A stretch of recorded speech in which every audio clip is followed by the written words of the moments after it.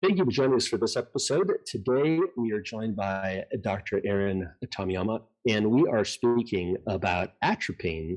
Are your patients getting what they paid for? Welcome to the Myopia Podcast, where we give you the latest myopia research, clinical topics, and industry insights. Make sure to subscribe to stay up to date on all awesome myopia content. And now to our host, a massive myopia manager himself, Dr. David Kading. Thank you for joining us for this episode. Today, we're joined by Dr. Erin Tomiyama. We're going to be speaking about atropine. And this is just such a great topic. Erin, it is great to have you on the Myopia Podcast. Tell us a little bit about yourself and where you're practicing now. Sure. So I am a Southern California native. I went to UCLA UCLA for undergrad and SCCO for optometry school. Did a cornea contact lens residency at the University of Houston, and then a master's as well as a PhD in myopia management, and then recently joined the faculty at SCCO once again. Awesome. Well, it is awesome to have you. And we're talking today about a topic that I didn't know was as important as it is, and that is atropine concentrations. So I've been prescribing atropine for, I don't know, 7-8 years. And, I'm looking at price and choosing kind of what pharmacy I'm going to have compound atropine for my patients, somewhat based on price. And come to find out, you've done some incredible work that is showing me that maybe there's a difference when I prescribe one concentration of atropine from one pharmacy to another. How did this idea come up in your mind, and where did this all come from? I thought they were all the same. Yeah, so my PhD advisor, Catherine Richdale, and we started looking into atropine mostly because we were building our myopia control clinic at the University of Houston, and we needed to know, where should we prescribe, where should we recommend that our patients get this compounded atropine from? Obviously you start with local pharmacies first, but when we went to different meetings and started talking to other people from other academic institutions, found out that there's kind of a wide variety of compounding pharmacies, and a lot of them, they may be across the country, but will still ship to, your patients in your state. So that's kind of where the idea came from. And then along with Gary Novak and Mark Bollamore, we kind of put together this paper looking at a survey of different compounding pharmacies. Okay, so leave it to the researchers to be like, we're not just going to pick one. We're going to look at what their processes are, how they go about it, what's the differences. I love that. I love the fact that you did that.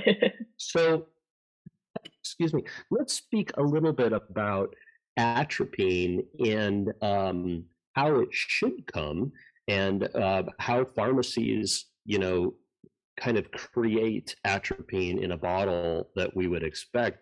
First of all, one of the things I didn't know was about atropine and its pH, right? That's an important component of that.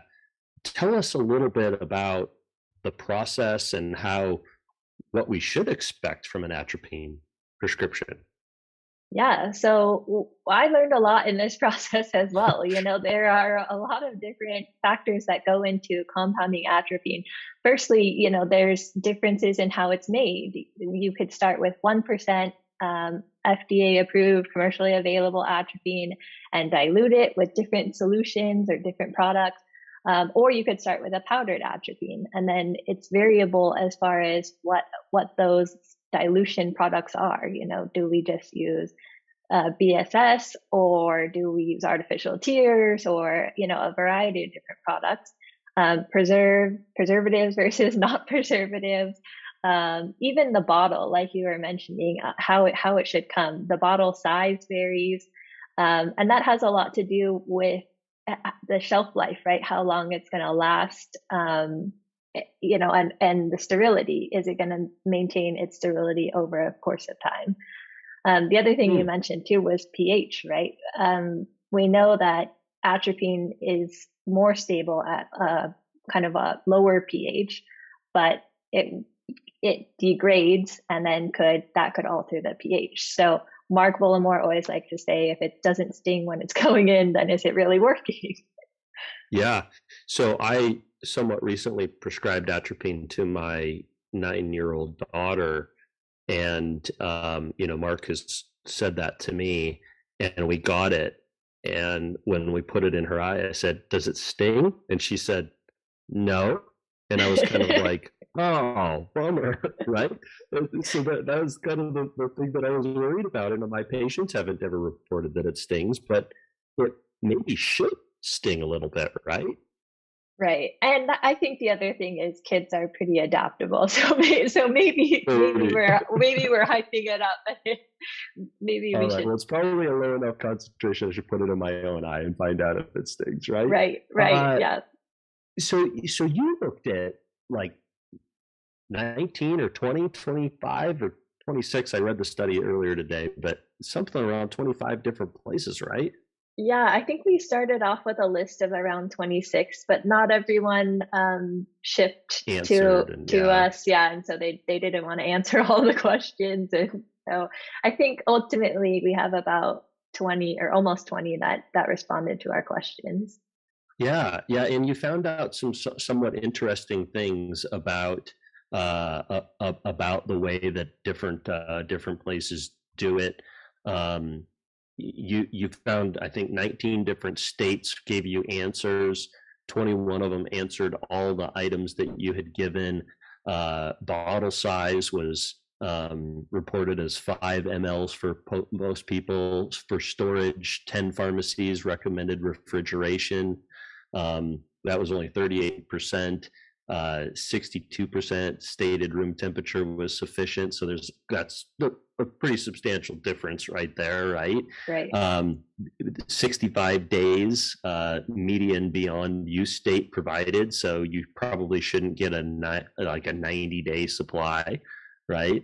12 pharmacies used commercially available 1% solution and then diluted it down. About 40% used powdered, and then some of them didn't let you know their proprietary information.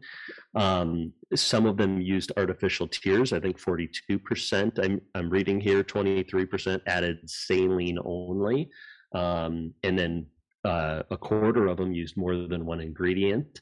And then some of them said it's a secret, we won't tell you.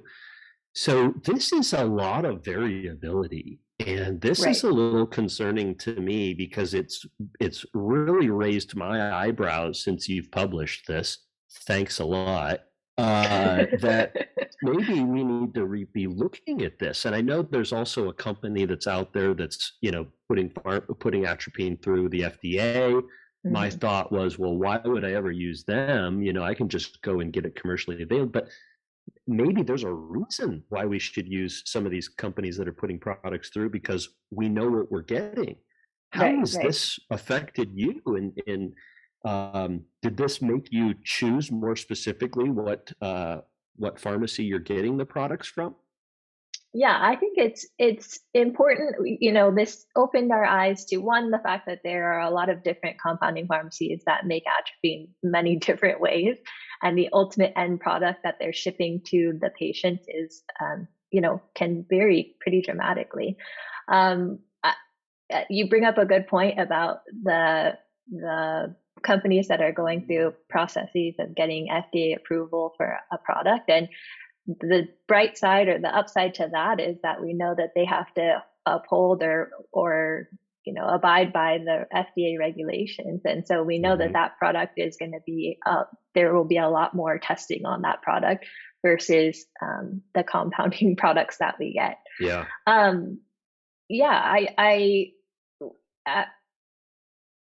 I don't know that there is a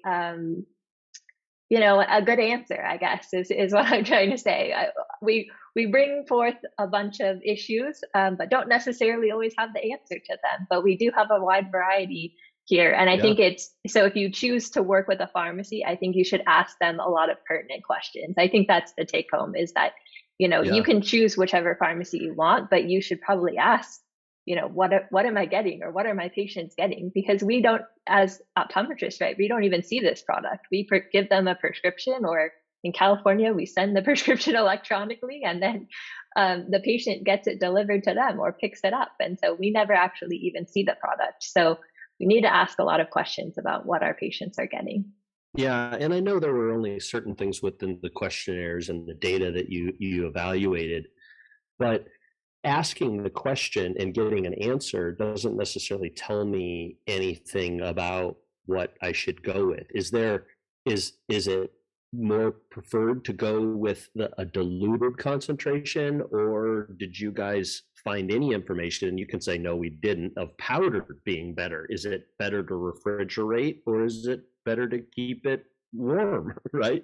Is there anything that we know at this point? Right. Well, you've alluded to our paper that hopefully will be coming out at some point. It's currently under review at a journal, but we did acquire atropine samples from different pharmacies and ran them through a battery of testing. And so hopefully we'll be able to share with you on the next podcast the results from that study. Absolutely. We will certainly have you back for that to learn a little bit more. I think the key takeaway from this data that you have come out with is that atropine is a big part. It accounts for about 25% of my myopia practice, either in combination or by itself.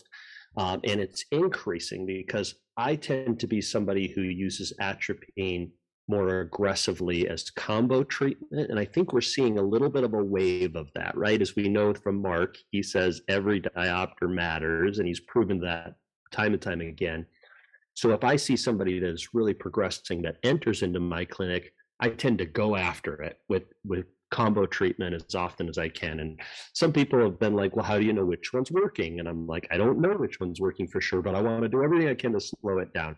And some people have a little bit of a hard time with that. So that's another topic, but I go at it very aggressively. And I tend to go with as high of a concentration as I can. And I think that your data, hearing that that some of these concentrations may not be as high as we thought they were, or they may not be as effective, tells me that higher concentrations might be better because it may be diluted once it finally gets to the patient in some ways, right? I may prescribe 0.5%, 0.05%, and they may actually only be getting 0.02 or 0.01.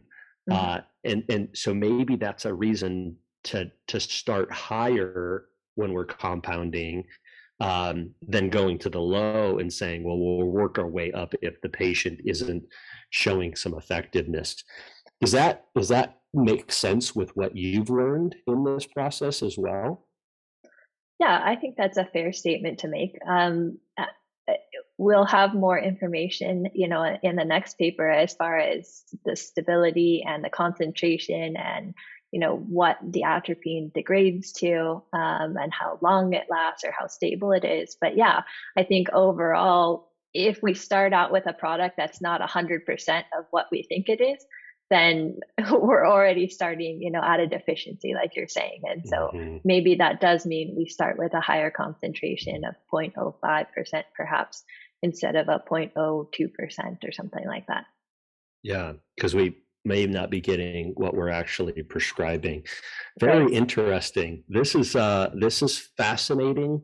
It's always changing. I'm really grateful there's people that are asking questions that I didn't think to ask, and they're doing research like yourself, Erin. It's awesome to have you on the podcast. Thank you for joining me. Thank you. Thank you so much. Yes, and thank you for joining us for this episode. Make sure to like and subscribe, and we'll see you again next time on the Myopia Podcast. For listeners of the Myopia Podcast, we invite you to register for the upcoming Ophthalmic Innovation Summit at SECO on March 1st in Atlanta. Join the leading ODs and industry executives to see carefully selected startup companies present therapies in development for glaucoma, dry eye, presbyopia, myopia, and retinal diseases. To register, visit www.ois.net and use promo code TMPodcast to save $100. Don't miss out. Register to attend today. 1, 2, 3, 4. Thank you for tuning in to the Myopia Podcast. If you enjoy our content, please leave a 5-star review and don't forget to subscribe for more great episodes.